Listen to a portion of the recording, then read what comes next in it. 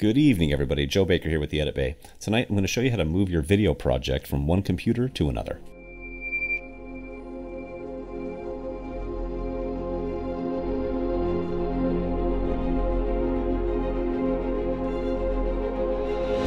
So moving a video project from one machine to another sounds relatively simple, but it's not. I mean, this is not a Photoshop file where every asset in your comp is contained in a single file and we can just move it from one computer to another or from one drive to another. In the case of video projects, all of these video clips that are over here on my timeline are basically just linked. They're not really here on my timeline. It's just that Premiere is looking at the file somewhere else on my hard drive. So in order to move the project file from one computer to another, I actually have to move every single asset from one drive to another. And so Premiere actually has a feature that'll streamline this for you. So let's go up here to File, Project Manager.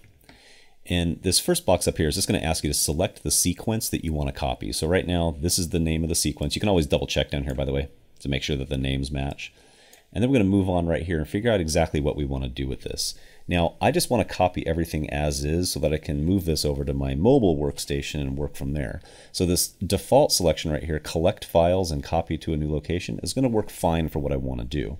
But this is pretty slick too.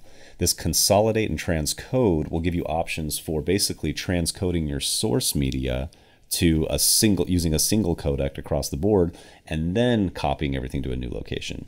This might actually come in handy if you were having problems with, say, in your editing project, you were having problems with your export render, which coincidentally I ran into with this particular project.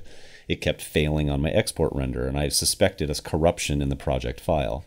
This may have actually helped me in that I could have transcoded all of my source media. Mind you, that's not a render of the timeline. I would actually be changing the file type or duplicating the file type of my source media, and then putting it into a folder along with a brand new copy of the project file, which would have then given me an additional opportunity to render it out. But anyway, for our purposes right here, we're just going to select collect files and copy to a new location. Now I've got a destination path. It's going to ask me where do you want to put this file, and I'm just going to stick it on my desktop. I'll select that. Now this is an important one too. Now by default this is actually unchecked, but I went ahead and I checked it. It's exclude unused clips. So I have a ton of clips over here. You can see them all foldered up over here in my bin. I didn't use all of those in my project, which is pretty typical. You're probably going to have far more files imported into your project bin than you actually have laid out here on your timeline.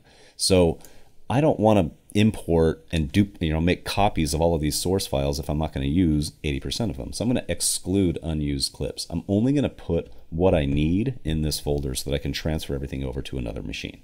You can see some other options right here, so including audio conform files and including preview files. If you've done any timeline renders, that'll come in handy.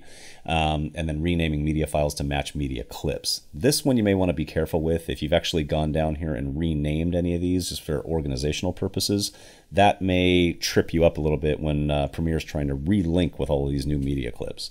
But no big deal because I haven't renamed anything, so I'm going to leave that checked.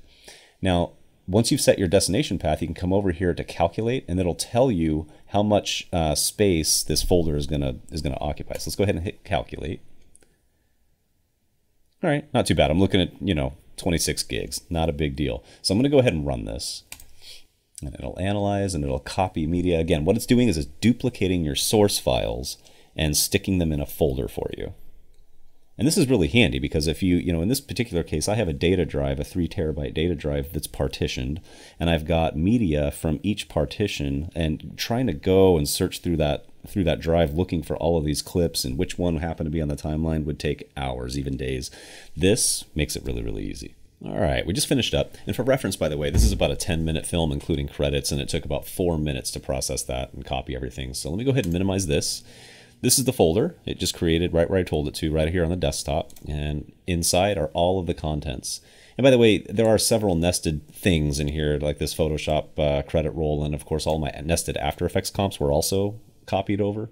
So that may have added to that 4-minute copy time, but this is it. Everything's in a neat little box right here, so I can copy this over to my portable hard drive, take that over to my mobile workstation, and then copy all the contents of this folder onto the hard drive of my mobile workstation, and I'll be up and running. Anyway, this is Joe Baker with the Edit Bay. If you have any questions, comments, please leave them in the box below. I'll see you next time.